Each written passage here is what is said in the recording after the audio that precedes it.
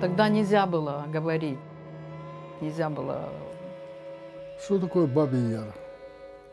Это холмы, ущелья, часть зеленой зоны.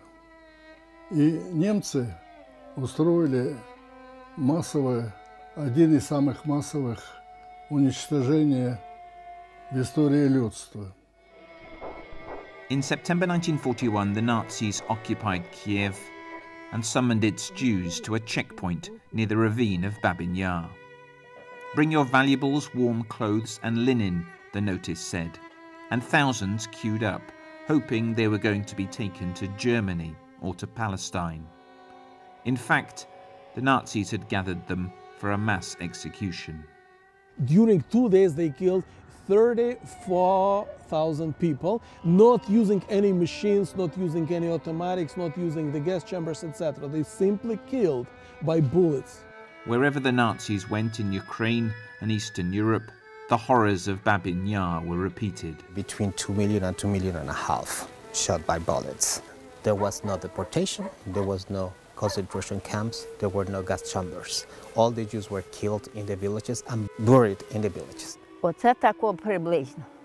80 years on, how should the desire to move on be balanced with the need to remember? It's the killing site of local Jews. If the lady is not here tomorrow, nobody knows. It's a weird situation when such an important site is ignoring what happened here so much.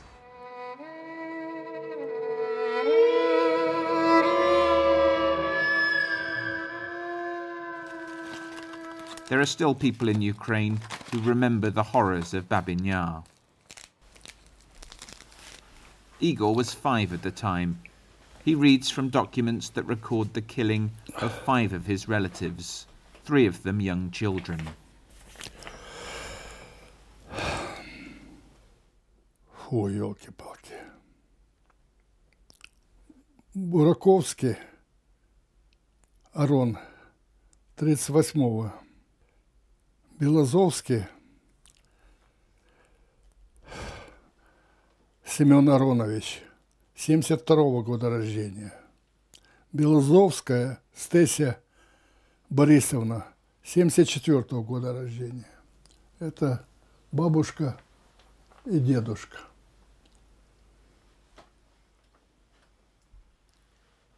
Фух. Larissa was just a year old in 1941 and has an extraordinary story of survival. Они не знали, что они идут в Бабyn Яр. И говорили, что их отправят в Германию.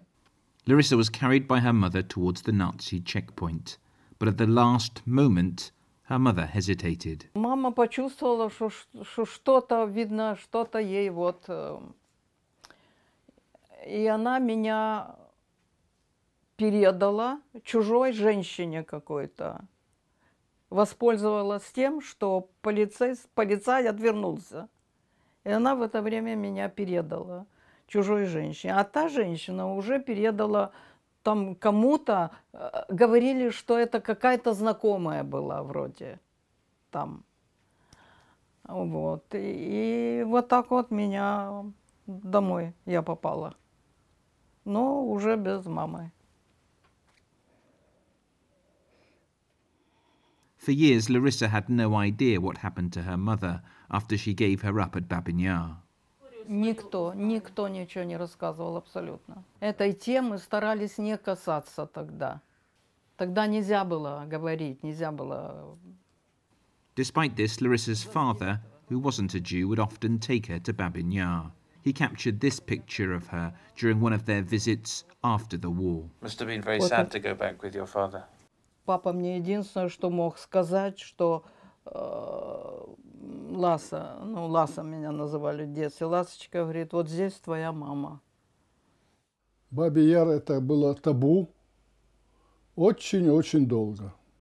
The Soviets didn't want to hear about the Jewish part of the tragedy because it ruined the official ideology of Soviet people. The official ideology said about one united Soviet people. So all Soviet people suffered during the World War II. And that's why it's not it's not wise, it's not good if we underline and highlight the tragedy of one people. After the two-day massacre in September 1941, the ravines of Babyn Yar continued to be used for mass executions. It's estimated that about 100,000 Jews, Romas, Ukrainians and Soviet prisoners of war were killed there in just over 2 years of Nazi occupation.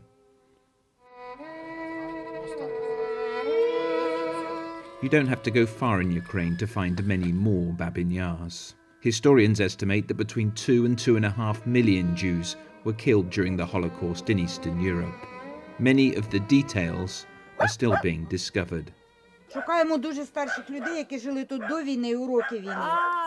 For close to 2 decades, a team from a Paris-based organisation have been making trips to villages in Eastern Europe, looking for witnesses. Може, ви когось пам'ятаєте, знаєте, хто тут біля вас проживає? Бабусю, дідуся, таких, яким би було вже десь біля 90, трошечки старше. Там бабушка живе, там в кінці 93 роки. Бабця, можна до вас трошечки? Бабця, а ви не пам'ятаєте такого, чи тут розстрілювали, крім того, людей? Знаю, що тут євреїв, тут чула, тут бачила. Ви бачили, як тут розстрілювали євреїв? Чули плач. Ага, чули крик. Чули крик. І я не бачила тієї ями, але сусіди були. Дуже велика яма викопана. Так. Посередині ями доска. Ага. І цих євреїв приносять на цю доску, ставлять і бах, бах. Заганяли на ту доску. Так. Ну ви цього не бачили, це вам сусіди говорили вже. А коли їх туди гнали, туди на розстріл, вам було видно? Як їх гнали, то багато їх? Було видно. Було видно. Це були діти, старіки, усі підряд, так? А що? Було. А багато їх розстріляли, бабця? Багато. Там, тут у парку розстрілювали жінок і дітей, а там така дорога йшла наше, то там мужчин розстрілювали. А ви вже оце бачили, коли оцю яму засипали? Оце ви вже бачили самі, так? Так, як та кров бігла. Є вони вже позору стали, це давно було. Ви бачили один раз, чи це відбувалося багато разів? Багато разів це стуки були і крик. І навіть коли другий раз приходимо, а діти кажуть, ой, та що вона вам там скаже? Бабуся як починає розповідати, а діти кажуть, а що ж ви нам нічого таке не розповідали? Бо її ніхто не питав про то. Another old lady, Maria, wants to show the researchers what she says is the site of a mass grave. Ну так, від цієї дороги, ну, певно, метрів 10, не більше. Оце тако приблизно. І туди довго йти? Ні, отак, пождіть, так як метрів 10 було звідти, там, дивіться, то, де то та соснинка та. This is where Maria says the town's Jews were shot and buried. Jewish religious beliefs mean they can't dig to verify what's there.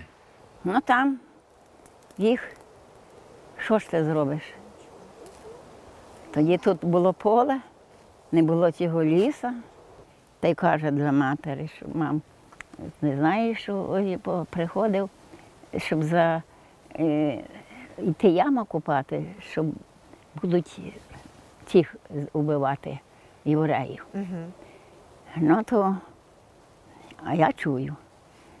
Та й він дивиться на мене, та й пальцем махнув, що туди не можна. A couple of days after the killings, Maria did go to the pit to take a look. А довга була яма? Ну така, ну я не буду казати, ну такого насипали піску, скільки там душ було, то я не буду брехати. Так. Я не знаю. She's a very old woman. Can we trust what she's saying, that this is what happened? I think we can trust because we came here with her and she showed us the spot, and we have another witness who came here with us and showed the same spot. And we have also some information in the archives, in Soviet archives. They didn't precise the place, but we have some information. Are there lots of other sites like this around Ukraine? Yeah, in almost every village. If there was some Jews, any Jew Before the war, we have almost in all the villages the places like this one, without memorial, without nothing. When the Soviets planted the trees, they destroyed everything. So now you can see nothing. So yeah, it's forgotten. If the lady is not here tomorrow, nobody knows this place. At Babyn Yar, the ravines the Nazis filled with bodies are long gone. In the 1950s, industrial waste from a nearby brick factory was dumped there. The area was eventually turned into a park, and it now houses a few recently added memorials to the Jewish victims. This place is very intentionally cleared and kind of erased from the kind of landscape of Kyiv. Such has been the transformation that until very recently, experts disagreed over exactly where the September 1941 massacre took place. You know, it's important for us that we not just know what happened and how things changed, but know that exactly.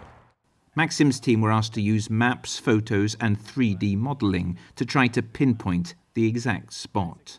The most useful evidence has been photos taken by a Nazi photographer in the days immediately following the killings. They show the quarry where the Jews were forced to leave their clothes and belongings, and the ravine where the bodies of those killed were still being covered up with sand. Basically, first thing we were commissioned to do was to reconstruct the terrain from topographic maps of 1924. So that's the first basically survey, topographic survey, from which we were able to build this kind of 3D model that is quite precise.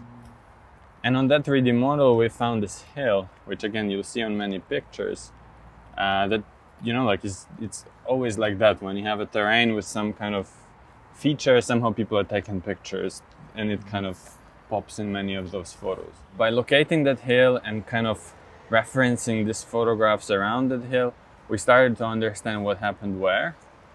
Last year, Maxim's team announced that they now know where the massacre took place. So basically this is the location where the Johannes Höhle, this military photographer, is going up the hill, and he's able to see this long ravine where people were shot. So the kind of, again, this ravine that started over there goes all across there. He's able to see prisoners of war that are covering up this mass grave. Maxim says there's now a nearly completed apartment block on the site of the shootings. I think for me personally, it's a weird situation when such an important site, for me it's like one of the most important sites in the history of Holocaust, is ignoring what happened here so much, right? The construction companies say they have permission to build and have not seen official evidence that it's on the 1941 site. We are still finding mass graves. Each of the dots on this map represent one of more than 3,000 mass graves that researchers have documented across Ukraine and Eastern Europe. Elderly witnesses have testified to what's become known as the Holocaust by bullets. Most of the killings, most of this genocide happened in broad daylight, and it was by shootings. So that is the reason why the historians do the difference between Holocaust and Holocaust by bullets, to be more specific on the methodology the Nazis used to exterminate the Jews in this part of Europe. You're being very methodical in going and trying to find as many mass graves, as many witnesses as possible. Why is it so important for you to document every little detail? It's very easy to find information today saying it didn't happen, it didn't exist. But when you present archives, when you present testimonies, when you present evidences of the crimes, and you find the exact place where the Jews were killed, then you have proofs to fight against Holocaust deniers.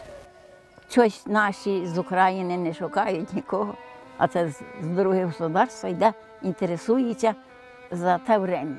Щось їм заінтересувало так у цій порі іти шукати цих людей вже відколи.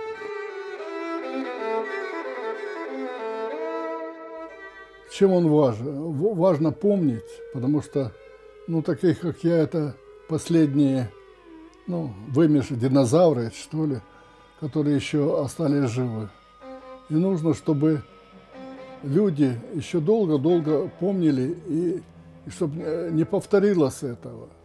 Потому что эти ужасы, когда детей, женщин, стариков, мужчин просто уничтожают за то, что, ни за что, за то, что он еврей.